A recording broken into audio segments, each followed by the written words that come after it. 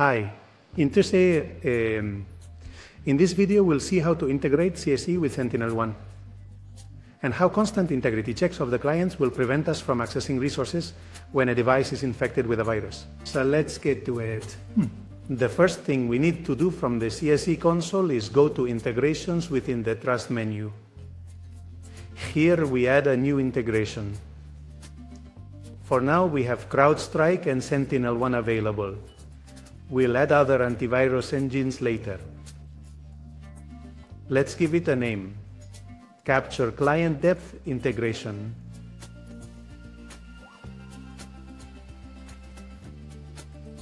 We select a partner, in this case Sentinel One, and input the credentials, the API endpoint, which you can find in the documentation, and the API key. We get the API key from our SonicWall account. Let's log into it. And from there, we access the Capture Client console. This Capture Client console doesn't need to be in the same tenant, in fact mine isn't. So let's access the Capture Client console. At the top right, we find the option to generate a token for Sentinel One. Here we have the token. As it says, this is the only time we'll see it. We copy it and paste it in the CS console. We add the integration. Once it's added, the system will automatically create two trust factors that we'll see now. Let's refresh. Moving to another directory, let's go to the directory menu where we'll later create a user.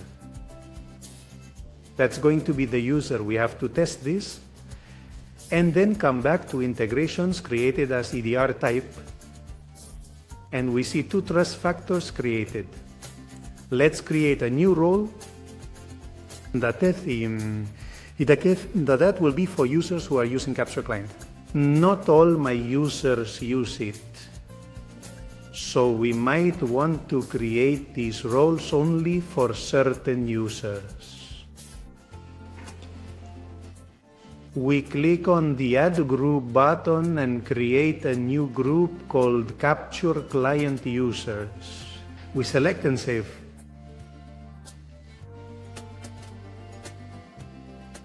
The next thing we'll do is invite a new user. In this case, the user's name will be Joe, and the email address is joe@sonicspain.net, which is mine. So we type there. The domain sonicspain.net, and in the roles we assign the Capture Client inserts. We add the user, and as we saw in the first video, this sends us an invitation. While the email is being sent to the user, we have downloaded the CSE application from Banyan, and here it is. It's version 3.2. We run it as administrator because this is a logged in user on a machine, and he does not have access privileges. Notice that I am on that machine via RDP, which is called Client 3. We install Banyan. While the installation finishes, the system is sending us an email with the invitation, so we're giving it time to arrive. What it will ask us for later is the invitation code to add us to the organization. It will also send us an email account and a temporary password that we will need to change at the first login.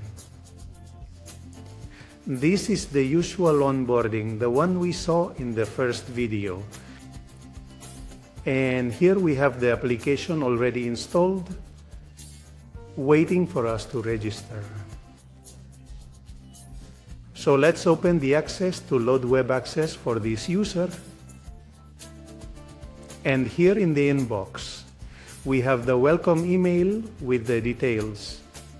Here we are interested in the invitation code and the password. We click on Register.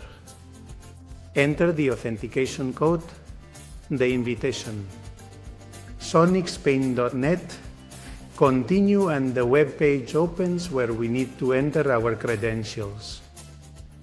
It's just SonicSpain.net and the temporary password that was sent to us. As we saw, the first thing we need to do is reset this password. It's not considered secure. From there we change it and see how it logs us in. And the application is asking us to register the devices.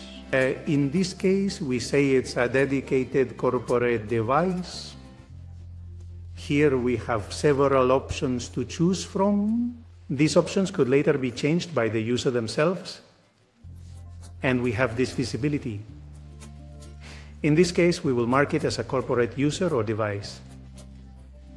Here we see the logged in user, and as we have seen, we can connect to the same resources as NSM.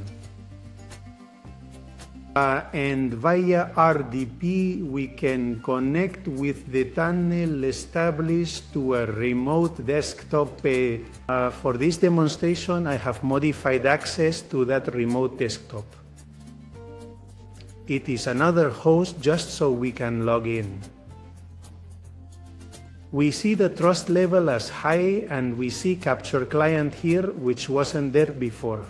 Now the CSE console knows we have this installed, and since there are no threats, Joe from SonicSpain.net has a high trust level. We are getting the service tunnel up and running. And while it's coming up, we're going to start the RDP client to connect to this new virtual machine.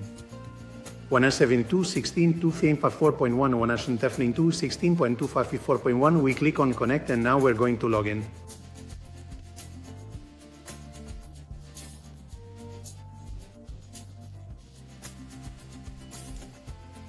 And we'll leave it to the side for now, so we can see how it behaves. Now we're going to download a real virus. In the Capture Client policy, I've changed the threat protection from protect, kill, and quarantine to just detect. If we protect and quarantine from the Capture Client's perspective, we're not infected. Therefore, the device's trust level won't change because it's remedied. We need to keep the virus on the device. Let's download this file. We show it in the folder, and before opening it, we are going to make a change to the policies associated with this user. This is in the default trust policy and in the factors. We are going to change this to always deny in case an active threat is found. Otherwise, it just lowers our score. And that won't always get us kicked out. In this case, we do want it to happen. The file has a password, we enter it, and once it's done, unzip. Capture Client detects it almost immediately. Here we see how the client has turned red, because a threat has been detected. And what is happening in the background is that the Capture Client console is notifying the console of CSE that, well, this anomaly has been detected. We're going to force this and refresh the status. Here it is.